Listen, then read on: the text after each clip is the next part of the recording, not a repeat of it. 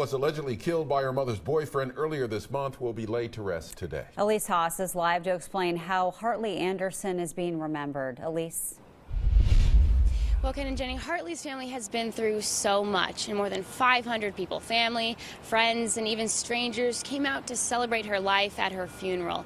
Her father and grandfather shared sweet memories of the little girl with the crowd, and pictures showed her happy and active, like they'll always remember her. The tables were decorated with Hartley's favorite colors, pink and purple, and her family even put her favorite candies on the table to remember the good in her life. Vancouver police stopped traffic for the funeral procession yesterday. This included more than 170 members of the Patriot Guard and other bike clubs. Just the fact that the Vancouver cops come out to stop traffic on the whole journey and the amount of people was amazing, and thank you everybody for doing that. Hartley died on November 2nd. Her mother's boyfriend, Ryan Burge, was arrested and charged with her murder.